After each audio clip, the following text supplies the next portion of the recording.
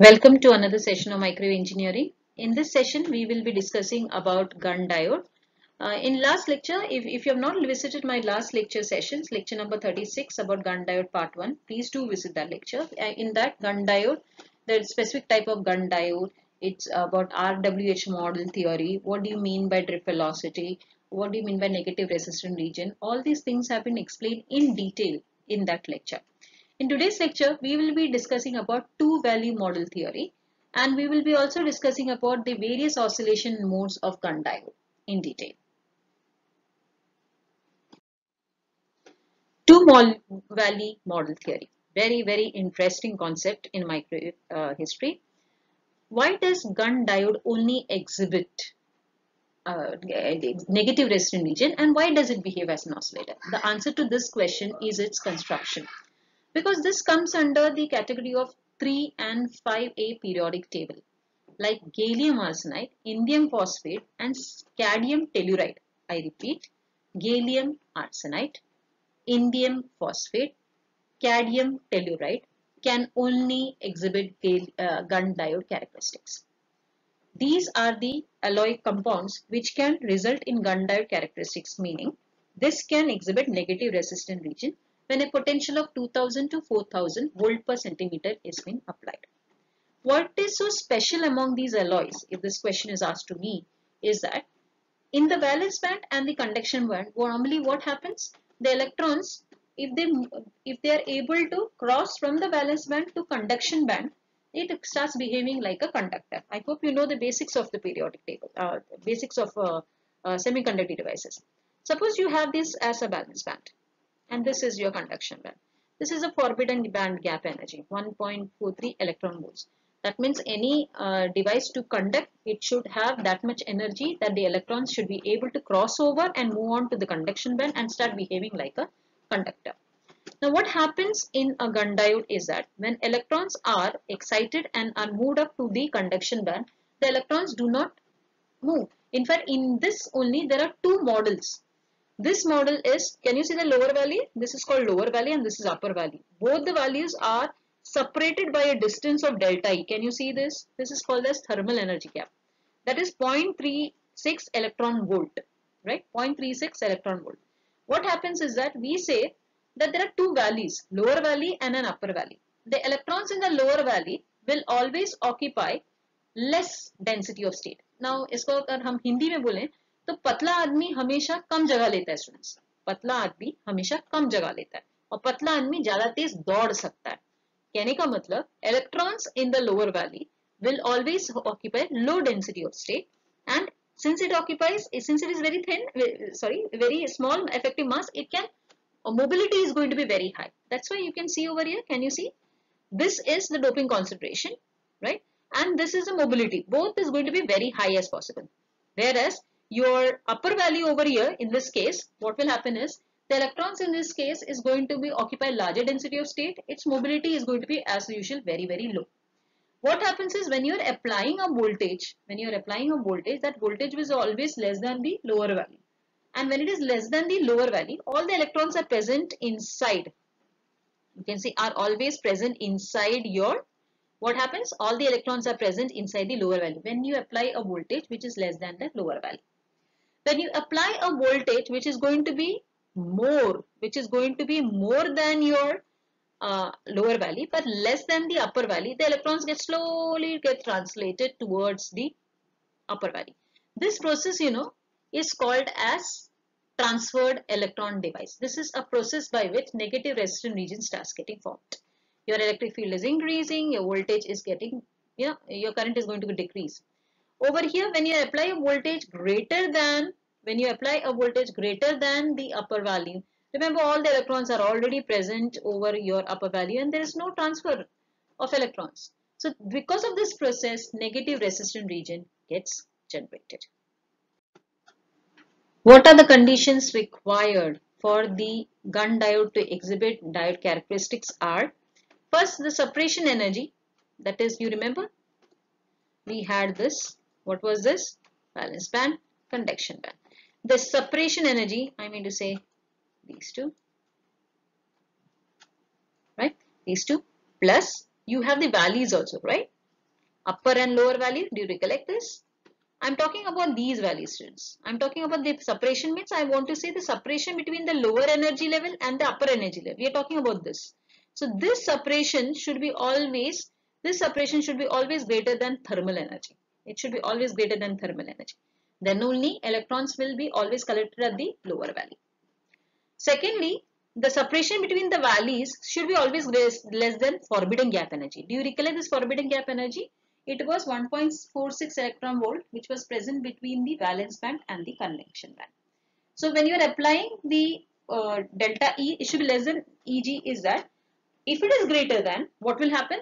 This will become a conductor. Means all the electrons which are present in the valence band will immediately get shifted to conduction band, and there are no formation of valleys, lower valley and upper valley, and it will behave like a conductor, which we do not want. So it becomes highly conductive. This is what explained, highly conductor before the electrons get transferred to upper valley, because electron hole pair formation is created. This we want to avoid. So always delta E should be less than Eg. Electrons in the lower valley, this I told you, पतला आदमी ज्यादा तेज दौड़ सकता है, कम जगह लेता है. तो पतला आदमी मतलब you can say low, so small effective mass, high mobility, low density of state. Same exactly opposite will happen in your upper valley.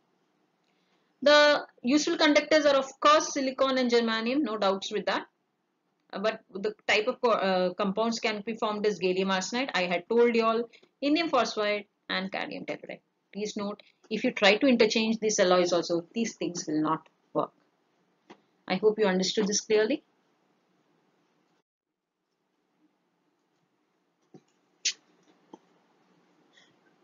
Same Gunn diode with the help of a diagram has been explained over here.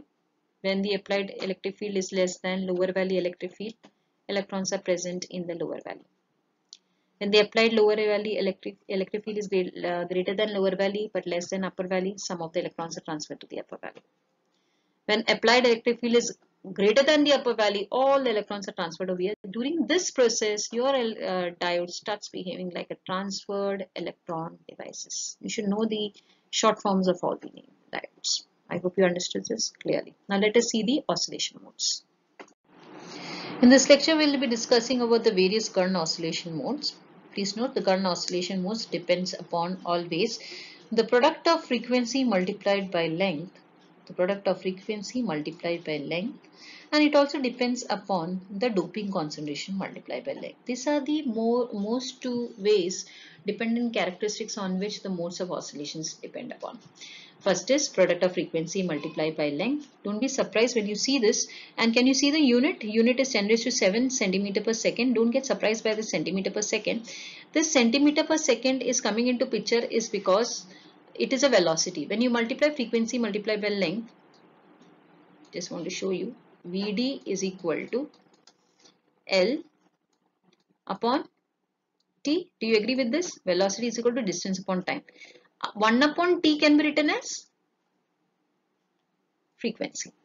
So frequency multiplied by length, that's where the unit is coming, is 10 raised to 7 centimeter per second. And doping multiplied by length is also greater than 10 raised to 12 per centimeter square. Now this device is going to be unstable, and why is it unstable? Because continuously high field domain has been created over here. Okay, it is very relatively low impedance. The device operates with a high field domain and frequency. Right.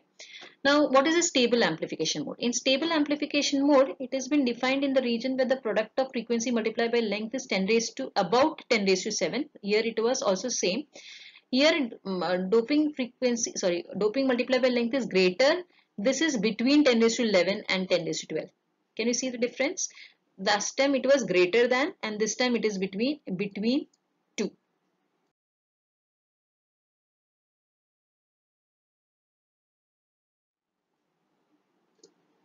The next set of diodes, the next set of oscillation modes is called as Gunn oscillation modes. It again depends upon product of frequency multiplied by length and the doping concentration multiplied by length. And you can see it is greater than 10 raised to 12 per centimeter square. Whereas the first one was about 10 raised to 12 per centimeter square, between 10 raised to 11 and 12, that is stable amplification mode. The third one is Gunn oscillation mode. It is greater than 10 raised to 12 per centimeter square.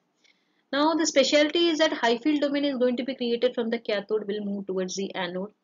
And this high field domain, depending upon what velocity you want to work upon. For example, whenever you write an exam, you all will be with a passing mark. For example, suppose I tell that I'm taking a test for 20 marks and 10 is going to be the average marks. Whoever scores less than 10 fails.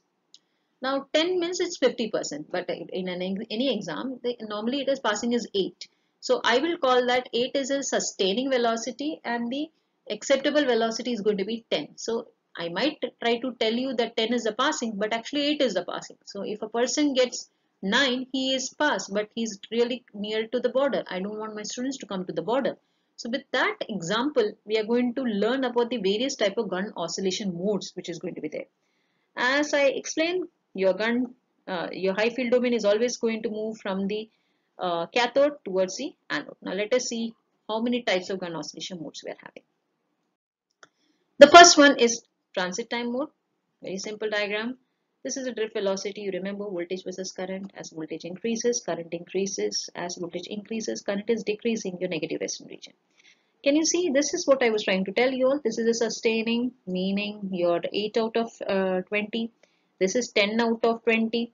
So your applied voltage is right now within the sustain, has not reached the sustaining. So what we say is that over here, the type of velocity you're going to have is product of frequency multiplied by length is going to be 10 raised to 7 centimeter per second. Suppose you're getting this much drift velocity. The efficiency is going to be below 10%. The current is collected only when the domain is arriving at the anode. You are not getting a very good type of oscillation mode. Not a sustained, it's going to be sustained oscillation but not so effective. The percentage is only 10%. We say that the oscillation mode is going to be equal to your transit time mode. Right? The diagram is made over here.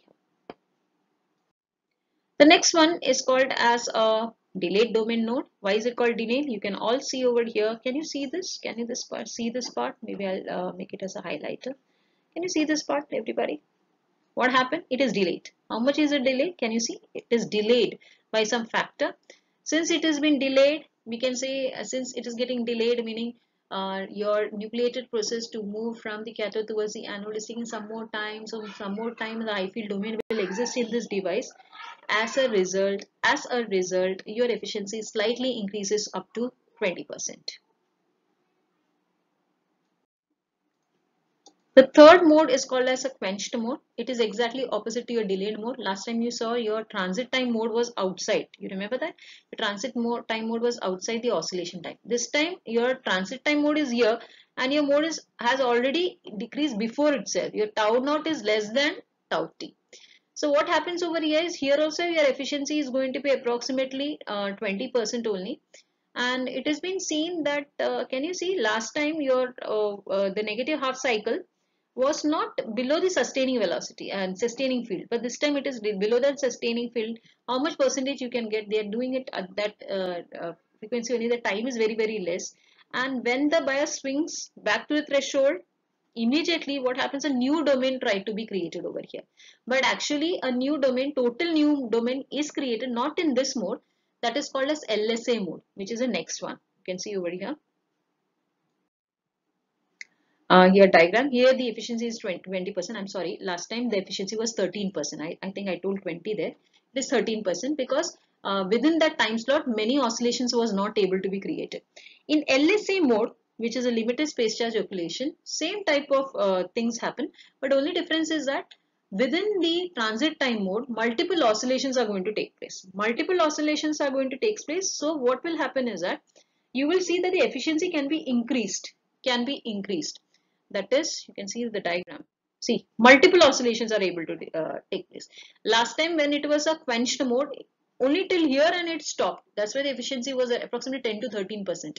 Here multiple oscillations are going to take place, and when they're trying to compare this with the type of doping, that is, if I'm taking one velocity be 5 into 10 to power 6, maybe the another velocity is 5 into 10 to power 7, and when you're trying to compare with the frequency, I'm getting 2 into 10 to power 5 to 2 into 10 to power 4, meaning when you're trying to find doping concentration with respect to your frequency, it can be anywhere between 2 into 10 to power 5 to 2 into 10 to power 4.